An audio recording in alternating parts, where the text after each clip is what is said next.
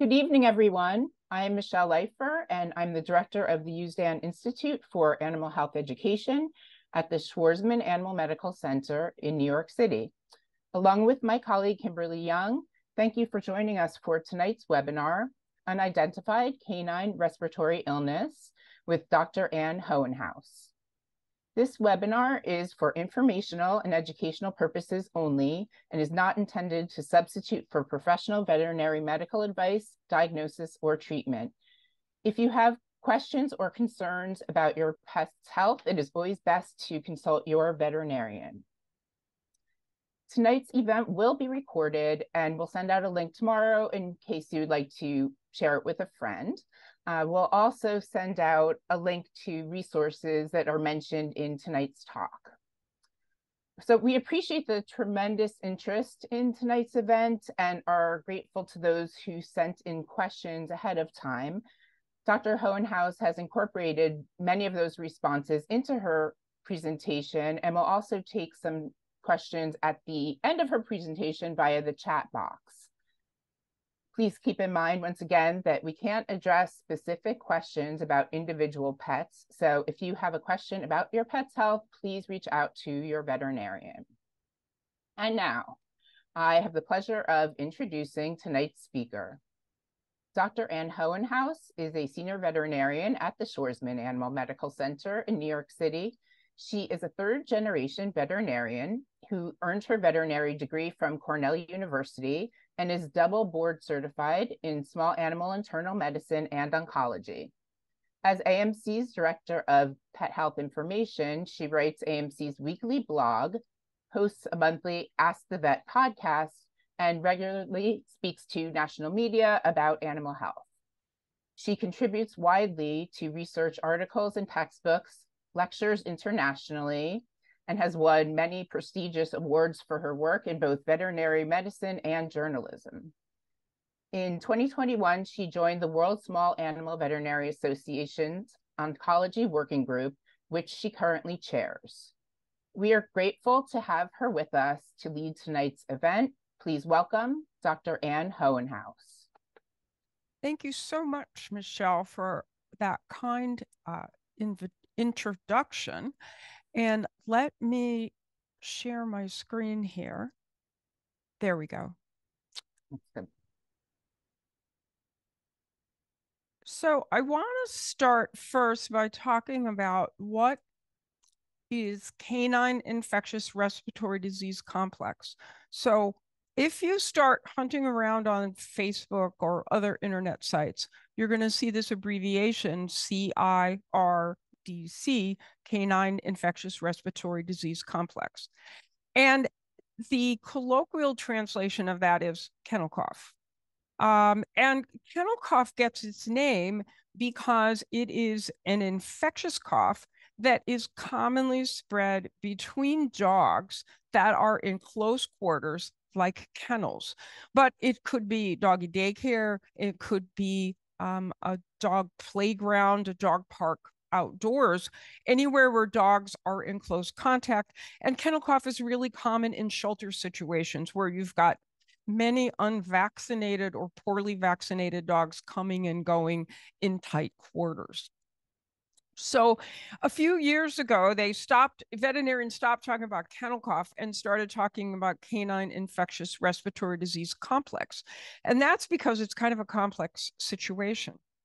So this disease can be caused by multiple different organisms. So under the bacterial category, Bordetella brachyceptica, which is what the kennel cough vaccine is that your dog gets squirted up their nose or in their mouth on an annual basis.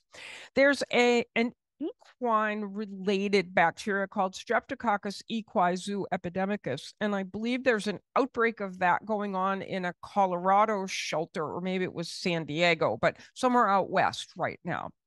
Then mycoplasma came to the forefront a few years ago as a cause of kennel cough. And then if you're closely following the information coming out of New Hampshire, which is one of the sites where this respiratory uptick has been reported. They report on this Iola KY405, but no one knows. It's a weird bacteria. Mycoplasma is a weird bacteria too. And this is something that has been found in some, but not all dogs that are sick. And so that's why it's got 3 question marks after it, is we don't really know if it is related or not to the current ongoing outbreak. There is this type of bacteria has been identified in people with respiratory disease. So that, I think, is why it's on scientists' radar. Now, in the virus category, this list is not complete because it doesn't fit on the slide, and it's mostly words that are unfamiliar to an audience like tonight. But parainfluenza, canine influenza, canine distemper virus, canine adenovirus 2, canine respiratory coronavirus, which is not the same thing as the COVID coronavirus. This is a dog-specific coronavirus, and canine pneumovirus. These are all viral causes of canine infectious respiratory disease complex. And I pulled this chart on the right-hand side out of a very recent paper out of the veterinary school in Athens, Georgia, University of Georgia. And they asked the question, if dogs have canine infectious respiratory disease complex, what causes it? And what you can see in this chart is that mycoplasma, here are 2 mycoplasmas, Mycoplasma canis and Mycoplasma cynos. These were found in around 20 to 25% of dogs with respiratory disease, whereas Bordetella, which we kind of traditionally think as the cause of kennel cough, was only in 10% of dogs. And then canine parainfluenza was in 3rd place at about 15%. And then a smattering of adenovirus, distemper virus, herpes virus, another potential cause, mostly in puppies, respiratory coronavirus, influenza virus, and strep zoo in a tiny percentage of animals. So that's why we call this a disease complex, is because it's not caused by one particular organism. It's caused by a number of organisms which spread rapidly between dogs, especially when dogs are in close quarters. What also is interesting in this particular paper is 50% of the dogs, or just shy of 50%, could not have any organism identified. And that's what people are worried about right now, is that their dogs are being tested and yet no organisms are being identified in these sick, coughing dogs. The other thing that this data showed was that around 15 to 30% of dogs have more than one organism isolated at a particular time. So there can be no organisms that we can find causing it. There can be the common players, and there can also be multi-organism infections, which I hope that I've made a good case for the fact that this is a complex. Now, this picture here shows one of my patients, Ajax, very bad wire hair dachshund. He came in for coughing and bad breath. And look, he's coughing and bad breath, and he doesn't have canine upper respiratory, infectious respiratory complex. He's got a stick stuck between his teeth. So just because you're a dog who coughs, it does not mean that you've got this disorder. What's been reported in these dogs are coughing, nasal discharge, fever over 102.5, and runny eyes. But remember that there are many things that can cause this constellation of clinical signs. And so just because your dog has one or more of these, they could just have a stick stuck in the roof of their mouth. And that's why, as Michelle said in the introduction, if you have questions about your pet, you need to go to your veterinarian. So what causes coughing in dogs besides sticks caught in the roof of their mouth? Well, the organs here that you see in red circles if those organs are diseased, you may see coughing in your dog. And notice there's a couple of digestive organs in addition to respiratory ones. So, for example, dogs with laryngeal disease may cough, which means dogs who have laryngeal paralysis are frequent kind of cougher gagger dogs, especially after eating or drinking. If your dog has tonsillitis, your tonsils are big, they cough because those tonsils are sticking out in their airway and they're uncomfortable. And then, of course, we think of kennel cough as really infectious tracheobronchitis. That's the doctor term for it. And so a tracheal inflammation or infection would cause coughing. But also notice the esophagus and stomach are on this list. And that's because dogs with esophageal disease, dogs with stomach disease like gastroesophageal reflux, where the acid bubbles out of your stomach into your esophagus, those dogs are going to cough. And there have been a number of recent papers that have linked GI disease with respiratory disease. So just because your dog coughs doesn't mean it has respiratory disease. It, in fact, may have esophageal or gastric stomach disease. And then finally, lung disease is a big causer of coughing. So there's a lot of talk on the internet about my dog had a chest x-ray and he has pneumonia. So the first thing that you want to start with is understanding what a normal dog chest x-ray looks like. And then I'm going to show you a couple of abnormal dogs. So this panel right here is the dog. That L means his left side is down on the x-ray table. And this is the dog, an x-ray taken from side to side. This is the dog's neck and front legs. This is the dog's backbone. And each one of these is a rib wrapping around the chest. And then this is the dog's heart. And this line here is the diaphragm that divides the chest from the abdomen. This is the microchip. And then if we look at this view, here's the microchip right here. And this is the dog laying on the table like Superman with an x-ray taken shot top to bottom. And again, heart in the middle and lungs out here. Now, on x-rays, air is black. And so this is outside the dog. This is the dog's back right here. So this is black because it's air in the room, in the radiology room. And notice that it's kind of black in this area too. And that's because those are the lungs. And lungs should be full of air and therefore mostly black. And then this is the dog's windpipe, which is also full of air. And so it will be mostly black. And then this is a little air in the GI tract, and it's sort of black. So black is air, and in a dog's lungs, black is good because black means you got air in your lungs, and that's where it's supposed to be, and that you don't have infection or pneumonia in your lungs. Now, lung disease causes coughing. So what kind of lung diseases cause coughing? Well, infection with parasites. Heartworm disease, for example, causes coughing. Those dogs cough like crazy. We luckily don't see very many here in New York causing coughing. Bacterial diseases and viral diseases. And I just gave you a whole laundry list of those diseases that cause kennel cough. And so infection is a common cause of coughing in dogs.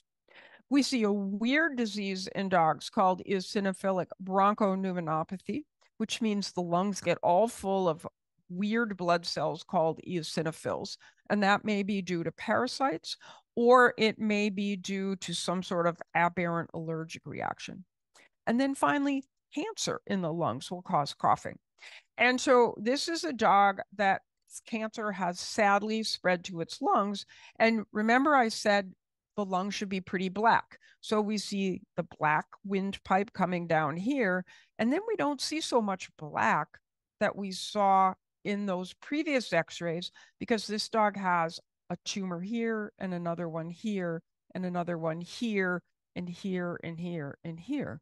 And so this dog comes in coughing, but it does not have canine infectious respiratory disease complex. This dog is coughing because it has cancer. So coughing is not equal to canine infectious respiratory disease, although dogs with canine infectious respiratory disease cough. Now, this is a dog with pneumonia, and this is not a dog that has canine infectious respiratory disease. This is a little kind of squash-faced dog, a brachycephalic dog, we call them. And those dogs, because their face and airways are not normal, are very prone to getting pneumonia. So once again, we have the black air in the trachea. And then here, where it should be black, it's kind of white looking. And then down here, here's another white patch where it should be black. And then here's a little white V. And all of those white spots represent pneumonia in this dog's lungs. When we look at the dog from top to bottom, remember laying on the table like Superman, we've got mostly black on this side, but then over here, the black kind of fades away in this particular area. And if we look at that close up, you see black here kind of looks like that windpipe I showed you over here. Well, it's a different pipe. It's a bronchus, one of the main breathing tubes in the lungs. And the reason it stands out so well is that the pneumonia here, which is white and white on this side, highlights that black air-filled bronchus, making it easy to see. So this highlighted bronchus is a typical thing that we look for when we're trying to decide if a dog has pneumonia. So there is so much on the internet, and I've spent a lot of time on the internet because this episode of canine infectious respiratory disease that seems to be upticking right now is so new that there aren't any scientific bits of information out there about this particular disease. So when I look at internet information, I'm always asking myself, am I looking at a quality source? And you should be doing this too when you're looking on the internet. So what's a quality source for information about your pet's health care? Well, one would be your veterinarian or your veterinarian's website.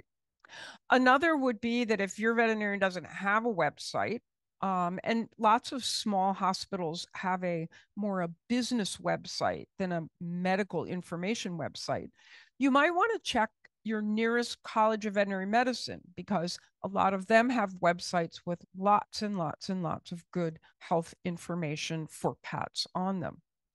You could also try professional association. So the American Veterinary Medical Association has a gigantic website, and they've got information on it that they've been updating about this current outbreak of canine infectious respiratory disease.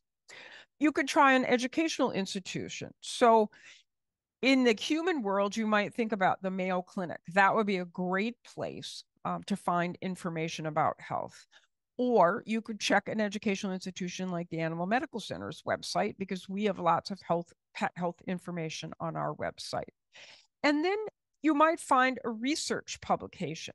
And one of the resources that we're going to provide you with tomorrow is a research publication from the American Animal Hospital Association. So the Animal Medical Center is a AHA certified hospital, and the American Animal Hospital Association has a very nice publication on infection control. And so that's free to the public, and we're sharing that with you tomorrow. The other thing that you need to be careful in this current outbreak is there are a lot of pet owners out there who say, my veterinarian gave drug X and my pet is all better. So you should have your veterinarian give that drug too. And that, just because it worked in one dog doesn't really mean it's going to work in a lot of dogs. And it may not actually have worked in that dog. Maybe that dog just got better on its own.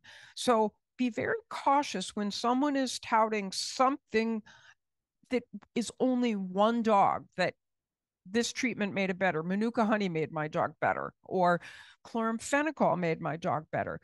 Chloramphenicol is a good antibiotic, but it's a drug you need to have a lot of respect for and a very good reason to use that drug.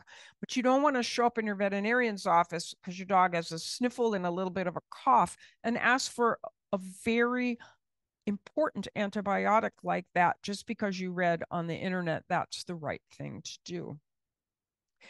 The other thing that's a challenge in this current respiratory outbreak is we don't know who really has something different than usual.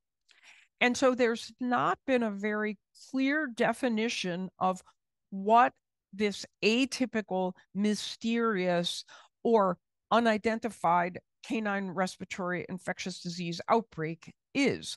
It just seems like there's kind of an uptick going on, but what's causing it is unclear. And so it's hard to know if the diseases that the people are talking about are simply a dog with a chronic collapsing trachea that is all of a sudden coughing more because of some reason, or if this is really an infectious problem that's happening in a lot of dogs.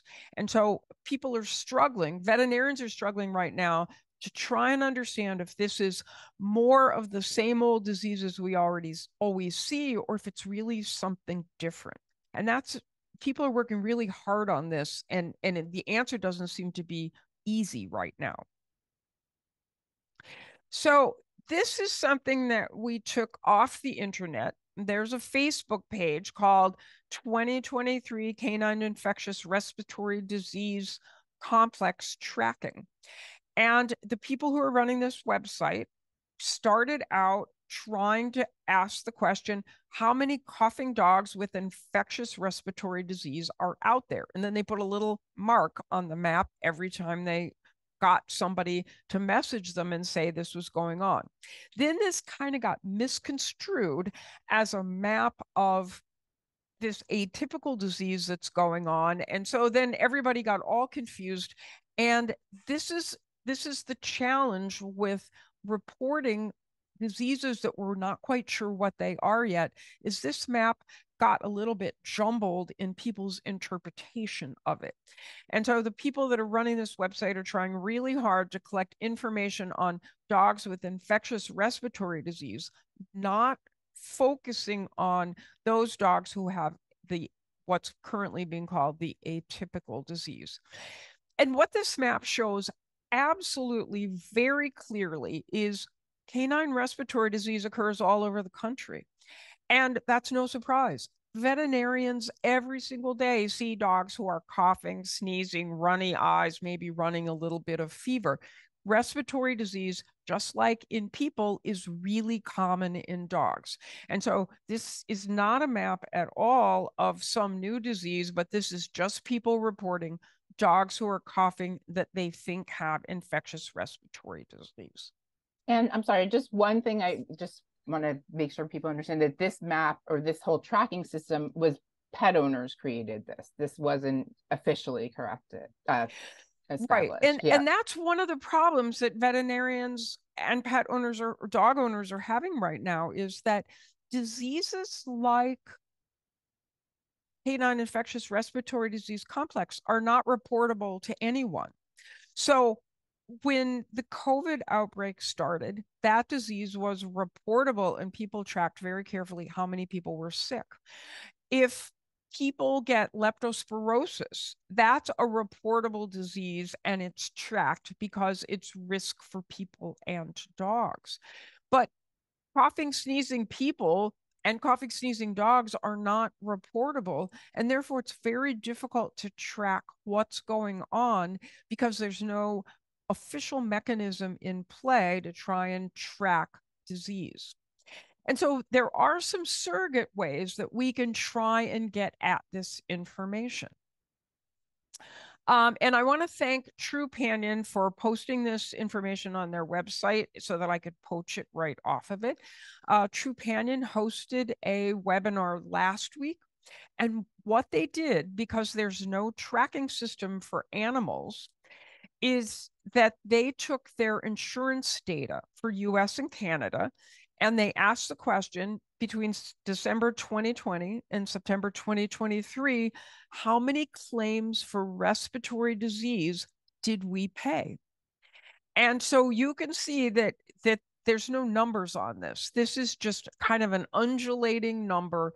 And they did a 3-month average to create this particular chart. But what you see is respiratory disease goes up and it goes down, and then it goes up again, and then it goes down a little, and then it goes back up. And that's typical of respiratory diseases. Now, there is kind of an overall upward trend here. And so maybe that suggests that respiratory disease is overall a little bit on an uptick. But the experts who interpreted this data say this is much more typical of the baseline waxing and waning of respiratory disease that veterinarians see every day and have been seeing every day for decades. Now, that's in contrast to this next slide I'm going to show you. So I took the data from the 2 papers highlighted on the right. And this is data about canine influenza. And this data comes from the same group out of the shelter medicine group at the University of Florida, who was very instrumental in identifying the original canine influenza outbreak. And they went back to their freezers. These researchers in this particular paper here had saved blood samples in the freezer. And so they went back to those blood samples prior to 2004 and said, did any of these dogs have influenza? And notice that my data point for 2004 says 0.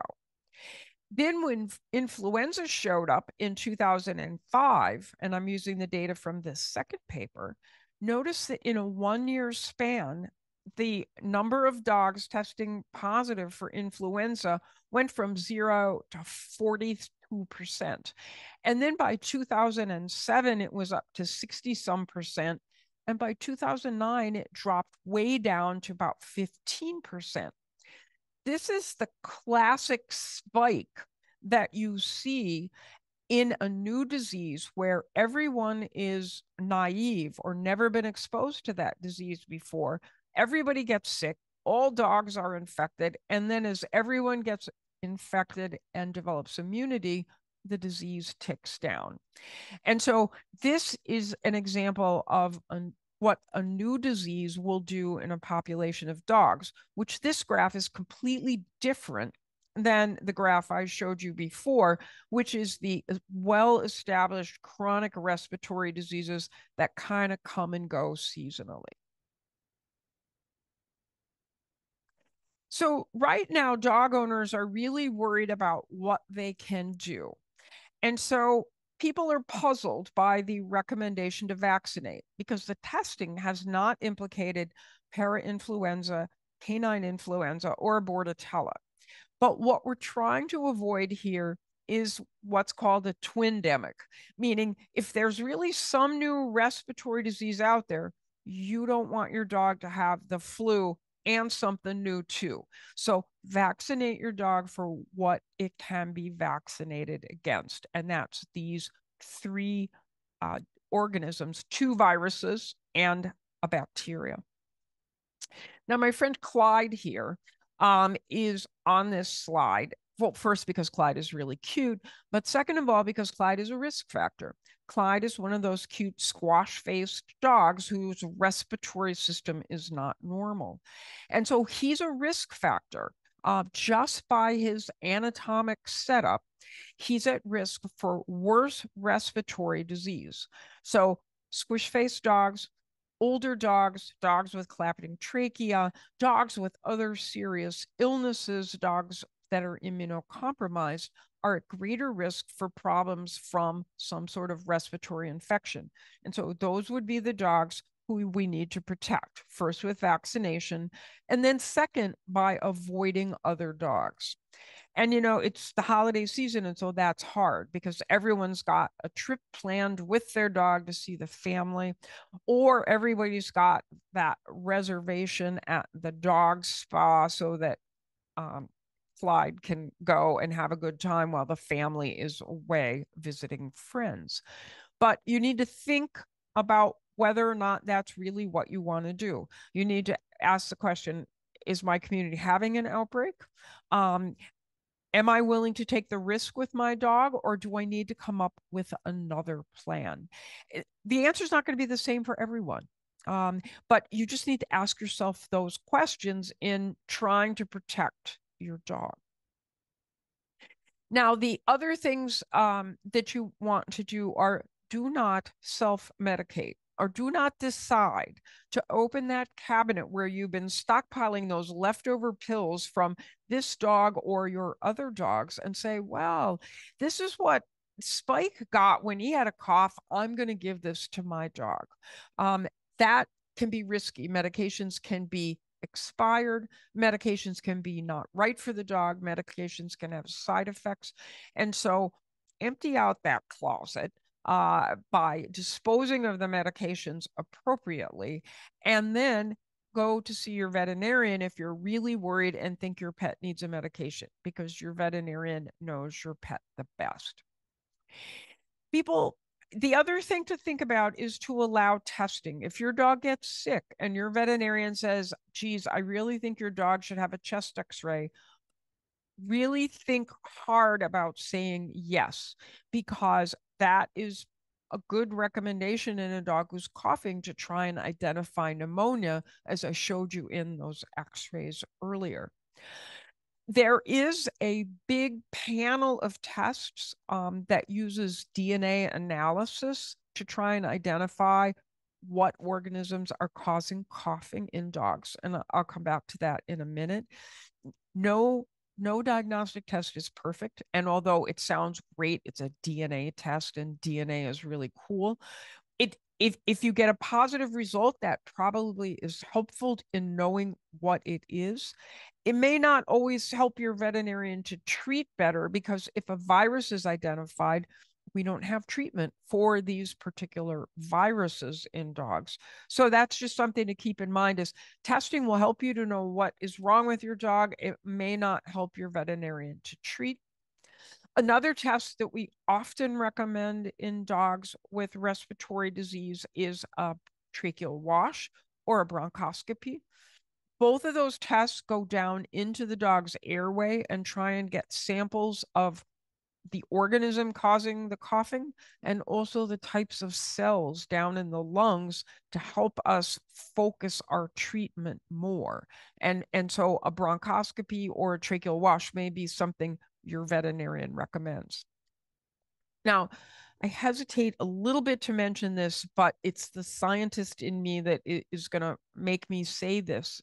And that is, if you are unfortunate enough to have your dog succumb to a respiratory illness, ask your veterinarian if an autopsy is possible. Doing an autopsy is sometimes the best way to find out what the cause of death in a dog was and help to investigate outbreaks like this. Wrenching for the family, I understand. But both of my cats, when they died, had autopsies because it was very helpful to us to understand what was going on. Might not be for every family, but just at least think about it in your moment of grief if your pet succumbs to this disease. Now, there were some questions that came in before the talk about what test should I have done. And our friends at the Florida Shelter Medicine Group, University of Florida, have this fabulous table on their website, and they deserve 100% full credit because they saved me from having to create this chart. And what they did was, these are all those organisms that I talked about that cause respiratory disease in dogs, infectious respiratory disease. You recognize them. Here's Bordetella bronchoseptica. Here's the influenzas. Here's our friend Mycoplasma. And here's that wonky horse bacteria. And they compared IDEXX's respiratory panel Antech's respiratory panel, and Cornell's respiratory panel. And you can see that these panels are essentially identical. So Cornell doesn't look for herpes virus, but the other two do. And then Antech doesn't look for pneumovirus, but the other two do. Really, your veterinarian is likely to recommend one of these tests as a diagnostic test if your dog is having a coughing episode and your veterinarian thinks additional testing is really needed. And either any of these three tests is really a very good thing to do in your dog, because all of these look for the DNA of a lot of organisms that commonly cause coughing in dogs. Now, many of the dogs that are reported to have this unidentified, atypical, mysterious illness have had these panels, and the panels seem to come up negative. So that's one of the reasons that this episode, or this little outbreak that's going on, seems to have been catching everyone's attention, because the usual actors tests seem not to be coming up positive. Another question that was common for people to send in before this session was, when should you go to your veterinarian, or when should you go to the ER? So I'll answer the veterinarian question first. If your dog is coughing and you think you should go to the veterinarian, please call your veterinarian's office before you go, because veterinarians are very worried about making other people's dogs sick by bringing a coughing dog through the waiting room. And so if you put them on alert that your dog is coughing, they may say, come at the end of the day. They may say, come early. They may say, come to the side door, because many hospitals, not in Manhattan, not in New York City, have a second entrance to allow animals with potentially infectious diseases to come and go without exposing other animals. So if your dog is coughing and not eating, coughing so much that they are vomiting, because sometimes you cough and cough and cough and then they throw up. Those would be not eating or coughing resulting in vomiting, needs to go to the veterinarian. Nasal discharge that's kind of clear or maybe whitish, probably not an emergency necessary for a trip yet. But if that nasal discharge turns green or yellow, probably needs to go to the veterinarian. And then if you're able to take your dog's temperature and it's over 102.5, that would be a fever in a dog, and you should head to the veterinarian. ER. When do you go to the ER? So one of the resources that we're going to provide you with tomorrow is a little video of a very cute dog who's taking a nap, and therefore it's very easy to count his respiratory rate. And dogs with respiratory rates over 40 breaths per minute need to go to the ER. And so this video will help you practice, because it's got a countdown clock, and it tells you how many breaths the dog took during the countdown clock. So it's a very easy way to practice. Second thing is, if your dog is breathing with their elbows out and their neck stretched forward, it's an emergency. And I'm going to show you a couple of videos. If your dog is working so hard to breathe that they can't seem to lie down, they try and lie down and they seem really tired, and then they pop right back up, because when they lay down, they can't breathe well enough. And then, of course, if your dog is coughing and having trouble breathing and unable to walk, all those things should make you go to the nearest veterinary ER. So here's a dog in an oxygen cage. You don't know that, but I know that. And look at this dog. He's got his mouth wide open. His tongue is a little bluish. And the dog's really anxious looking. And it couldn't open its mouth any further. And that's because this dog is having difficulty breathing. And I want to credit my friends at the Tufts Cardiology Service, because they had this great video, or this great photo on their Heart Smart website. Again, so reliable source of information, veterinary school experts in cardiology showing a picture of a dog not breathing well. I'm very picky about my internet sources. Now, these are two videos of dogs seen at AMC. For those of you who've been to AMC, you'll recognize this as the bench in the back of the room, in the back of the waiting room. And look at this dog. It is, oh, maybe I have to turn my pointer off.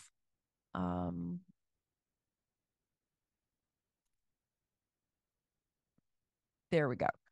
Look at, he's got his head and neck stretched way out. He's got his arms stretched forward. And if you watch his little chest, it's just heaving away there. And this is a dog in respiratory distress. Here's another dog. Notice it's got the same expression on its face as that white dog I showed you the picture of. Head and neck stretched out, elbows held out, and working very hard to breathe. If your dog looks like this, it needs to go to the emergency room. And finally, there was a question about disinfectants. And should I disinfect my dog's paws? Should I wipe my dog's face off? Well, most disinfectants are not labeled for using on your dog. Most disinfectants are things you clean up the environment with. And so you can certainly wipe your dog down with a washcloth with soap and water, but I would not use any disinfectants on my dog. This is a really confusing table, but let me just point out a couple highlights because it is incredibly useful and I learned a lot about disinfectants. So these are the disinfectants across the top, and then these are characteristics of the disinfectants going down.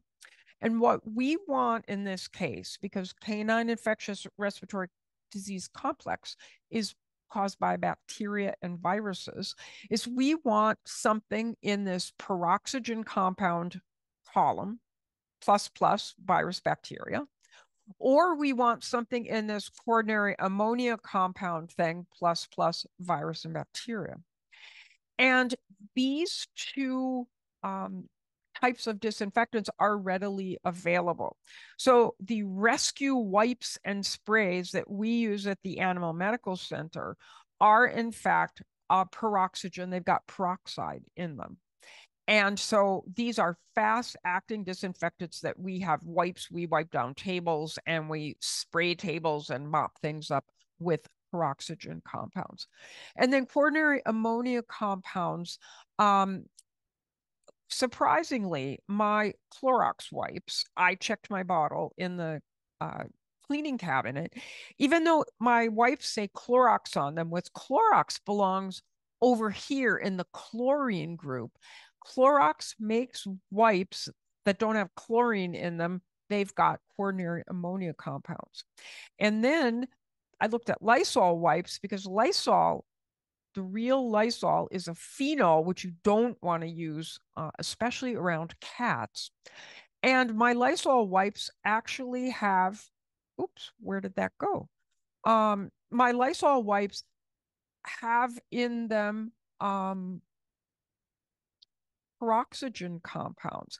So it's just because the wipes say Lysol or Clorox does not mean that tells you what is in your wipes. You've got to actually read that little teeny tiny print on the bottle of wipes in order to know what it is that you're cleaning with. And what you want is something with peroxide or something with benzalkonium chloride in it, which is very good against both bacteria and viruses. And this table for your perusal will be in the materials that we send to you after tonight is finished. So I think that's my last slide. And so I'm going to stop sharing my screen. And Michelle has carefully collated the questions into groups so that we can efficiently answer as many of your questions that came in before the talk as possible. I'll turn it over to Michelle. Thank you, Dr. Hohenhaus, for this wonderful overview. And thank you all for sending in questions. We'll get to as many as we can. First, just to drive this point home, is just the idea of the canine infectious respiratory disease complex, or kennel cough, which you started out with, you see that all the time, every year. So that's right, that there are always respiratory illnesses. And then so this one is a little bit, it is different or potentially different. What makes this illness different from those that we're seeing? Well, we don't know that it's different. What people are observing, and it yet has to be confirmed by very careful collection of data. But what is being observed right now is that PCR test, which we use commonly in canine infectious respiratory disease, is not coming up positive for any of the typical organisms that we see. So that PCR panel is completely negative. That's a little unexpected. The other thing is there seem to be people in Oregon that think they're seeing an uptake, and there are people on the East Coast in New Hampshire that think they're seeing an uptick in cases. And so are those really any more than the normal fluctuation? Are those cases in any way related? And we don't know right now because we cannot tie those cases together. Dogs don't travel as much as people do. So we don't think dogs are necessarily dragging it around the country. And one explanation is the outbreak in Oregon is caused by something, and the outbreak in New Hampshire is caused by something else. But since an organism has not been identified in these patients, it's hard to know that for sure. But there may be an uptake. The PCR testing is abnormal, and there seems to be dogs who are getting really sick, except all veterinarians know that when you have infectious respiratory disease, some dogs get really sick.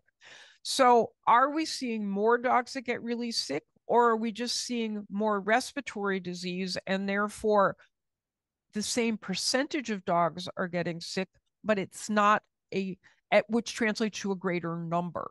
And so there's way more questions than answers right now, but because things seem like maybe it's a little bit different, there are a lot of people around the country trying to investigate this and sharing samples between labs to see if they can find a culprit or culprits in this situation.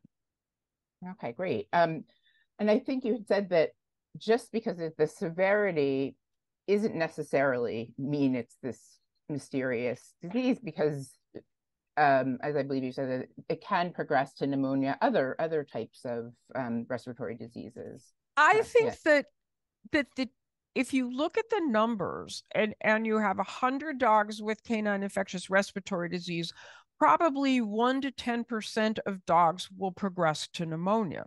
So then if you up that number, so if you have an increase in respiratory disease overall, so now we have 1,000 dogs with respiratory disease, we're going to see more dogs with pneumonia, not because the disease is worse. We're still seeing 10%, 1 to 10%, but it's because there are more dogs with respiratory disease that you have a greater number of dogs, but not a greater percentage of dogs who are developing pneumonia and severe disease. Okay. Oh, that's great. Let's see. So we're talking about regular respiratory diseases. How do they tend to spread?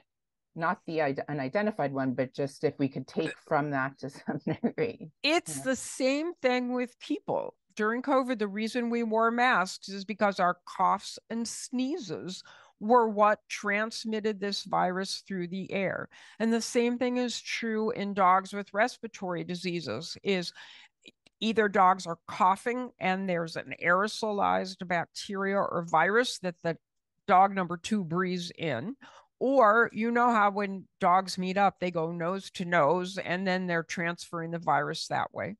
There's been a lot of chatter on the internet about water bowls. I mean, I guess that's possible, but I think it's much more likely that it's dogs who go nose to nose saying hi, or dogs who are coughing and sneezing and leaving virus in the air for the next dog to breathe.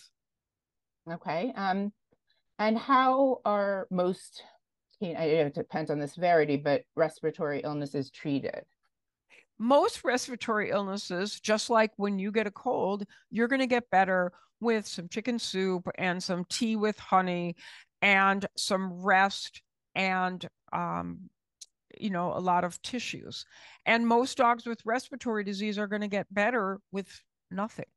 It's those dogs who develop a more significant disease, which would be dogs who get a fever, dogs who stop eating, and dogs who get a green, icky nasal discharge. Those are the ones that are sick, and they need to see a veterinarian. I just saw a question has popped up in the chat that we need to address, and that is this COVID? Yeah, The New Hampshire definitely. Yep. lab has screened their patients and report no COVID positive dogs in the dogs that have been screened in New Hampshire. Also notice that in those respiratory panels that I showed you, COVID testing can be added on to the testing if for example the dog has been exposed to people with COVID. But right now we don't have any evidence that this is being spread from dogs to people or that this is COVID spread to dogs.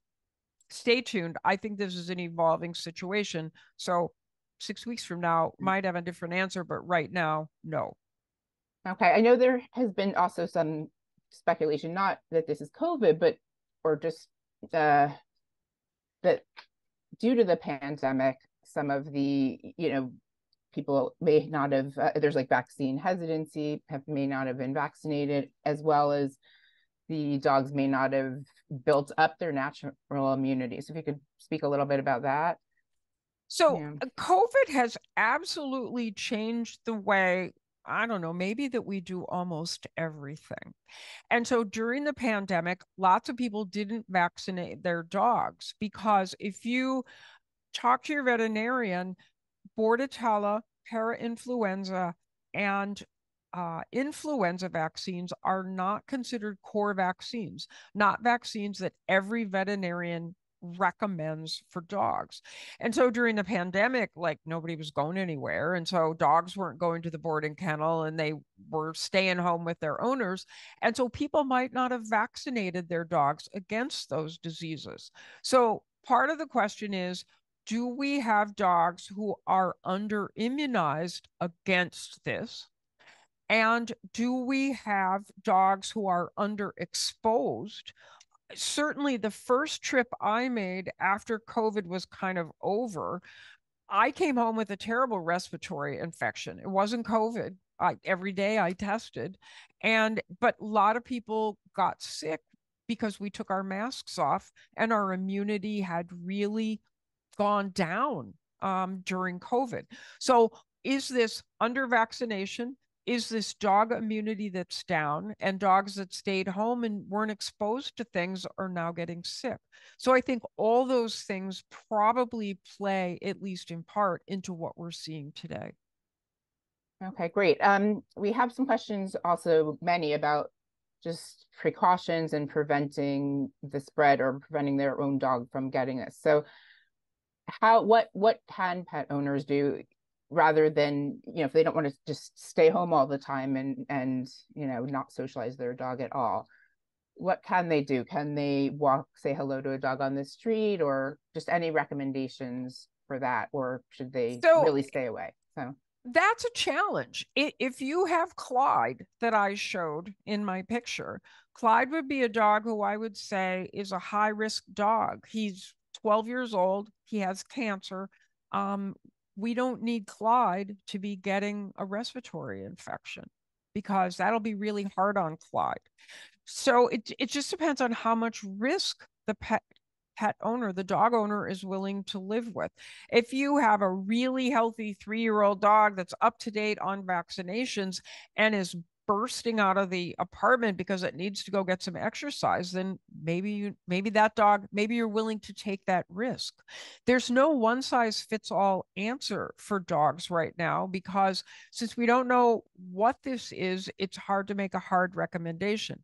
Think about not exposing your dog to other dogs, maybe exposing your dogs to a small core of dogs that belong to your friends that those dogs are healthy, and that if your friend's dog is sick, your friend would tell you. But the other thing to remember is, so your dog only walks with 3 other dogs at lunchtime with the dog walker. But do those 3 other dogs go to the boarding kennel on the weekend? Do those 3 other dogs go to a play group on Wednesday night where they come in contact with dogs who might give them a respiratory infection? So you have to do a little sleuthing to figure out what might be your dog's risk factors that are not obvious to you. Probably outdoors is better than indoors, although people during the pandemic went outdoors and sat on opposite ends of park benches with their friends, like I used to do in the park, so I could see someone. Dogs are not quite so controllable as uh as people are. And I don't know that you could keep your dog from going nose to nose with his friend when he meets up in the playground. Okay, and we had a question. Are there masks that dogs can use? There are not masks that dogs can use. I don't think any self-respecting dog would keep on a mask. You can't keep that e-collar on them. Are you kidding? Or a bandage on their leg before they rip it off. There's just no way they're gonna. They may not have thumbs, but they'll get that mask off in a minute. Okay. We have several questions about should I avoid the vet. This one says my 8-year-old pup has a dental cleaning scheduled. Is it risky? You know, I think maybe talking a little bit about the hospital, the biosecurity, that type of thing. So I alluded to that in my comment that if your dog is coughing and you're going to go to the veterinarian, be courteous and call the veterinarian's office and say, my dog is coughing and I think it needs to be seen. How can we make this work to protect other dogs? And then follow the veterinarian's instructions about the back door, coming late in the day. At AMC, we would whisk a coughing dog into a room and move them around the hospital as little as possible, when someone would be following them with the rescue wipes and rescue spray, spritzing down and wiping down everything they come in contact with. And when dogs like this need to go to radiology, we'll often do these patients late in the day when radiology is not as crowded. And hospitals, usually any AHA accredited hospital, is going to have some way to isolate pets with infectious diseases to protect other animals in the hospital. So AMC has an isolation ward. It's got airflow that moves air out of that room. It doesn't move it back into the hospital. And we have all those kinds of things available for protecting the patients in the hospital. If doctors go into an isolation room, then they put on what look like little hazmat suits, gloves, and anything in isolation stays in isolation. Stethoscopes, thermometers, medication administrating things, so that we don't drag infection in and out of those isolation spaces. Okay, and that makes it safe for also healthy pets to go in. They shouldn't skip a dental cleaning, perhaps. Yeah, okay.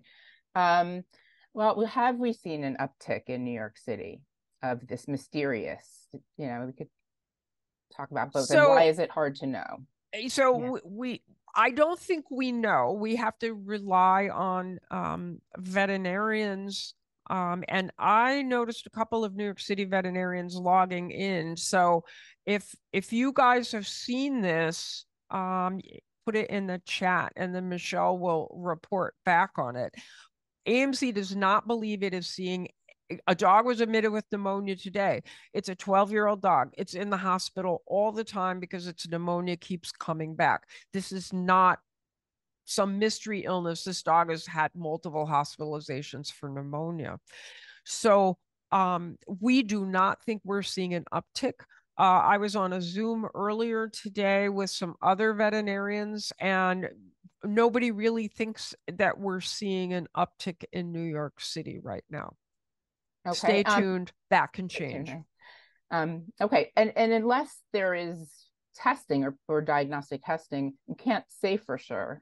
right? That it is this mysterious Well, I disease. don't know that this mysterious What disease is except anything yeah, other than normal dog respiratory right. stuff. At the beginning, if you remember, I showed that chart where they asked the question, what causes respiratory disease in dogs with who have tests submitted to the laboratory in Athens, Georgia? And there were like 10 different things that came up positive on that. And what is important about that is that half the dogs that were looked at in the Athens lab had no organisms isolated. So it's not surprising for us to find dogs with respiratory disease that we cannot identify some cause, even with our fancy DNA testing. So I think that it's hard to know if this is any different than our typical respiratory disease because no one's isolated anything common to all these dogs.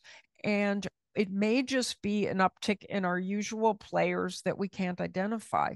And I think it remains to be seen. And it's going to take months to sort this out, I think. Okay, yeah, exactly. Let's see.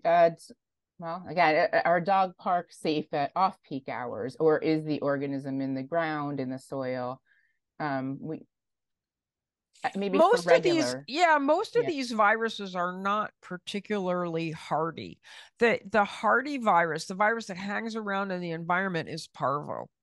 Right. Parvo hangs around a very long time. Even winter doesn't get rid of parvo, but respiratory viruses are pretty wimpy. So if no one else is in the dog park and you slip in for 20 minutes to exercise your energetic dog, that's probably the least risky time you can go to the dog park. Okay, great. What are your thoughts on antibiotic resistance? Talk a little bit We about should that all more. be worried about antibiotic resistance because antibiotics are overused in both human and veterinary medicine. And since most of the causes of canine infectious respiratory disease complex are viral, antibiotics don't help. Antibiotics help when a dog has pneumonia or secondary bacterial infection, but many of these dogs who have viral diseases will not respond to antibiotics because they don't respond to antibiotics. Antibiotics treat bacteria, not viruses. So misuse of antibiotics results in resistant bacteria developing, and that makes those antibiotics not good for dogs and for people. And so we need to protect our precious resource of antibiotics by being good stewards and using antibiotics when they're needed, but not in patients who don't need antibiotics. So if your veterinarian says, I don't think your dog needs antibiotics, listen to them and respect that significant decision on their part because they're trying to be a good steward of antibiotics. Okay, and then just to hit home on that is just with the chloramphenicol, that wouldn't be a first line drug that you would use, right, for this. So then you want to protect, yeah. So chloramphenicol is a great antibiotic, but you want to say this is one of the antibiotics that you want to use when you have a test that tells you you should give that antibiotic. And so somebody posted on the internet that their dog got better with chloramphenicol, and then every newspaper in the country picked it up. And I'm sure every veterinarian around has been asked this week for chloramphenicol. So I see some head shaking in the Mm-hmm. Zoom boxes. So chloramphenicol, I use it in patients, but I use it only when I've got a test that tells me that chloramphenicol is the right antibiotic to use. And so I am not going to prescribe chloramphenicol, A, because you come in and ask for it, and B, because your dog is coughing. The International Society for Companion Animal Infectious Diseases has a white paper on the best approach to using antibiotics in canine respiratory disease, and their first line antibiotic is doxycycline. Good news is I've seen on the internet a lot of people saying, oh, my dog got doxycycline. And so veterinarians are following the recommendations of the International Society for Companion Animal Infectious Diseases in being good antibiotic stewards by starting with doxycycline. Okay, great. Let's see, okay, if we can't test for it, how do we know it's viral? We don't have any idea what it No. is. The reason that people think it might be viral is it doesn't seem to respond to antibiotics. So that is a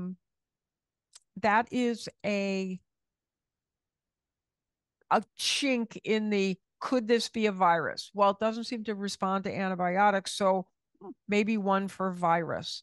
And we know that there are lots of unidentified viruses that circulate around in both people and animals that cause colds or upper respiratory infections. So just guessing a virus is a good guess, but nobody knows whether this is viral or bacterial. Okay. How about cats and people? There's How about to, cats? to spread to cats or people at this I point. haven't seen a scrap of information suggesting that this is something that go to cats. I think probably 60% of dog owning households also have a cat. So I think that if cats also got this, we might have a hint by now because people would say, oh, and the cat is sick. There are plenty of households that are reporting. I took my dogs to a dog show and they both came home and now they're coughing. And so you'd think that some of those households would also have a cat in it. And I'm just not seeing that. That doesn't mean that's just my opinion, but I haven't seen anyone talking about cats. Okay. We want to just more questions, more questions about daycare, daycare.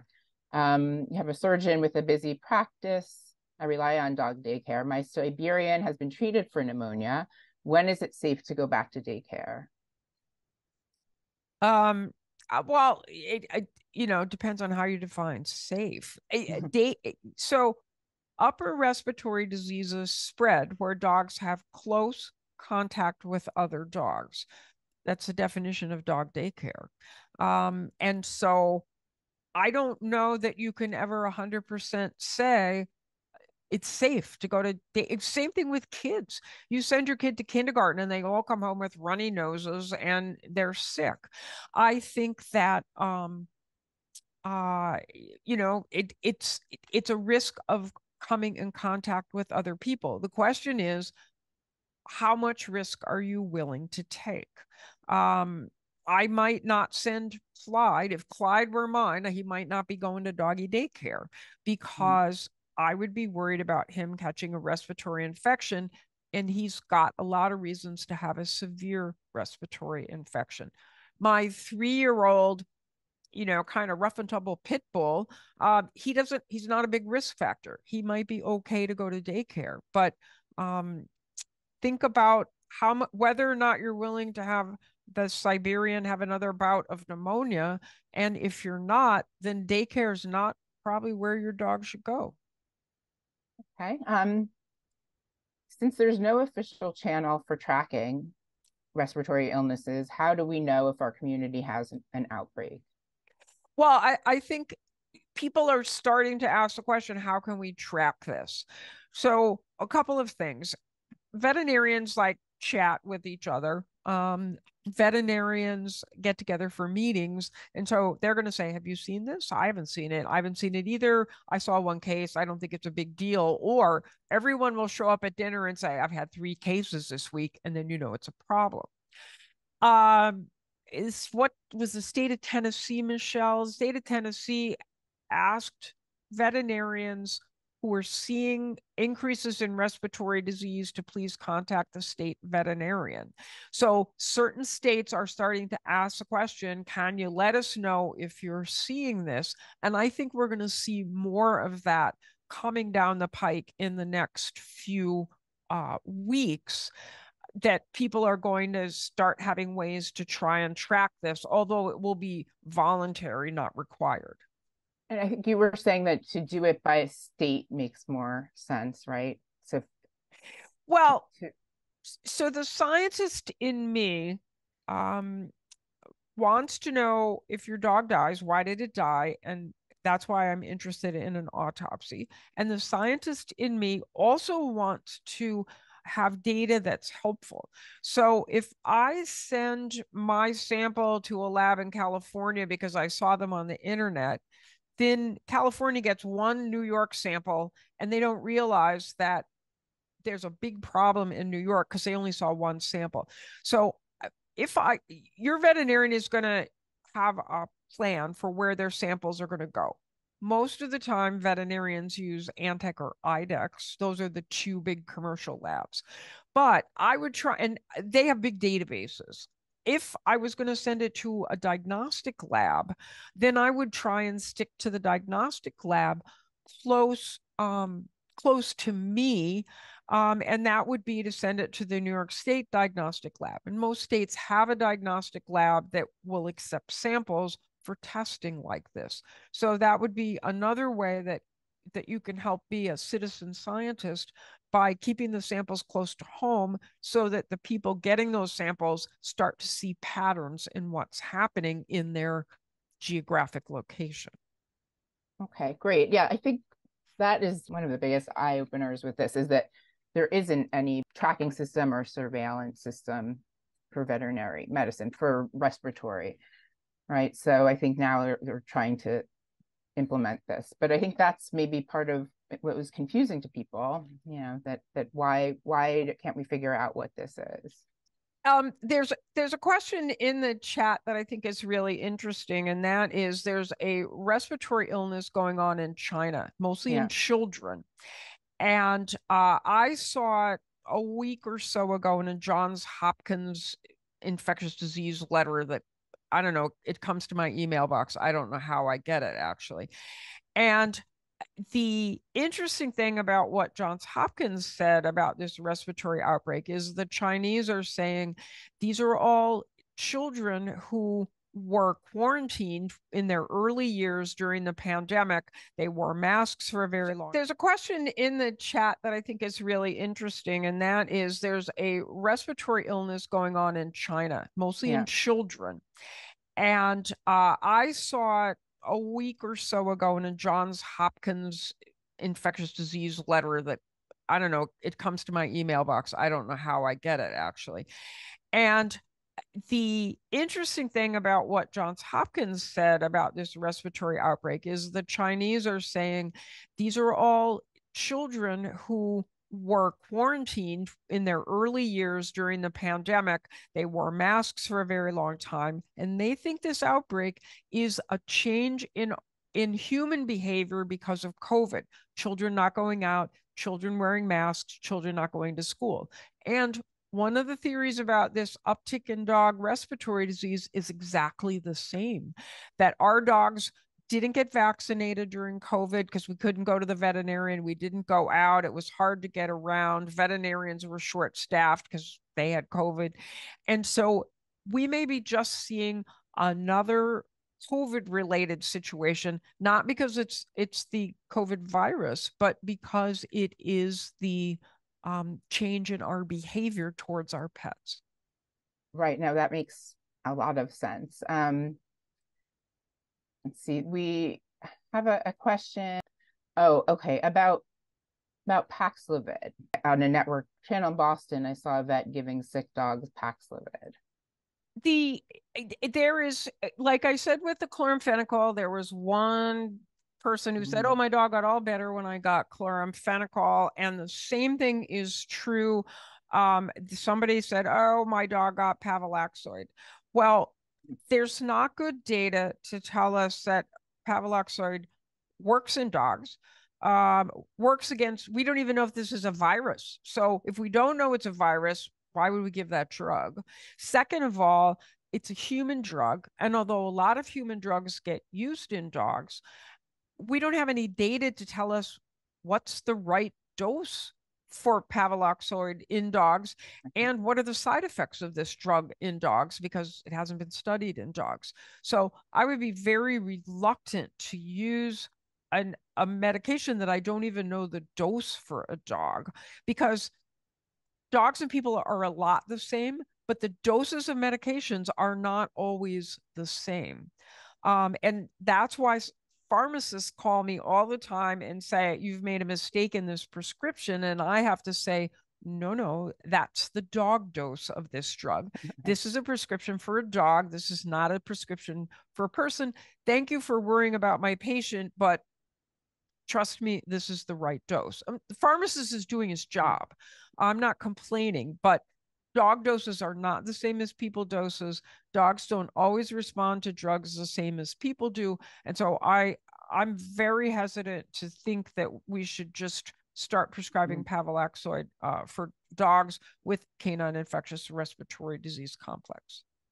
Great. I know when you spoke about that earlier, and also just if don't self-medicate your dog if you have it, or if you have an older medication. Let's see. The groomer we can talk a little bit about. I know just it kind of falls under this, but is there any advice for groomers or anything that they can do to make this safer? I think anything that groomers can do, not to have 5 dogs dropped off all at the same time and then have them sitting around the grooming parlor, potentially coughing and sneezing on each other. And so holding clients to appointments, sending one dog home while you're letting the next dog into the grooming place. There are some groomers that will come to your home. That would be another solution for people. But if you've got a poodle, those things grow hair like you wouldn't believe, and you can't wait 6 months for someone to figure out what this is before you get your poodle groomed, or it will look like a sheep ready to be sheared. So you need to do everything you can to mitigate the risk. Be sure your dog is vaccinated.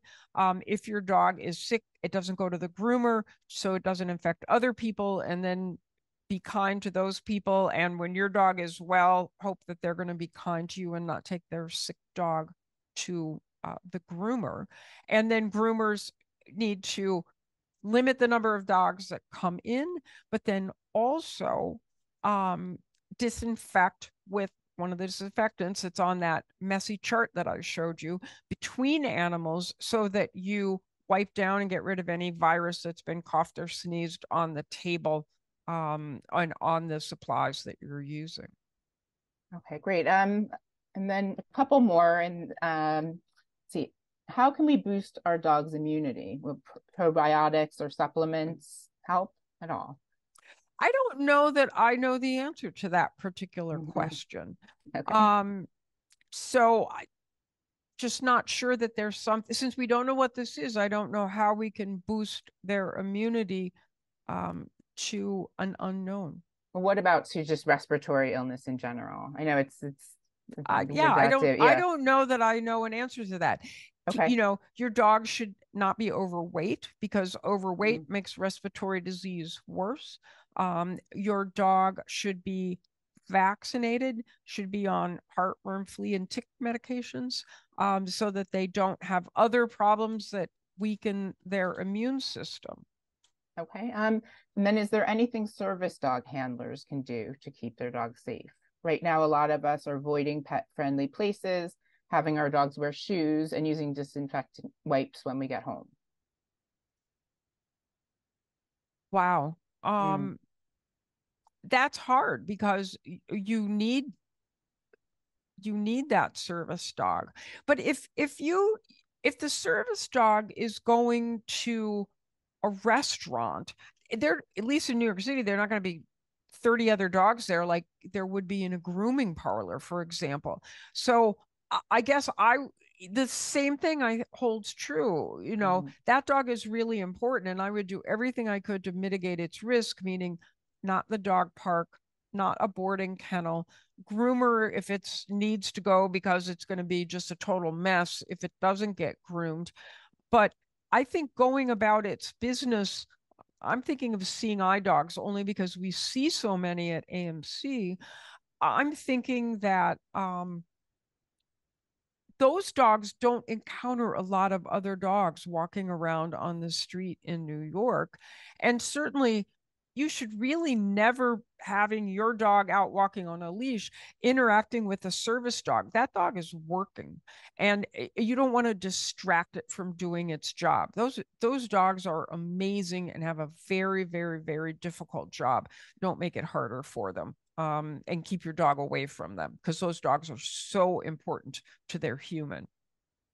Well, on that note, I think it's a great place to end. I want to thank you again, Dr. Hohenhaus. This was a fantastic and such a comprehensive talk. And just to remind everyone that we will send out a link to this recording tomorrow, as well as a link to some resources that will provide, based on information provided in this talk.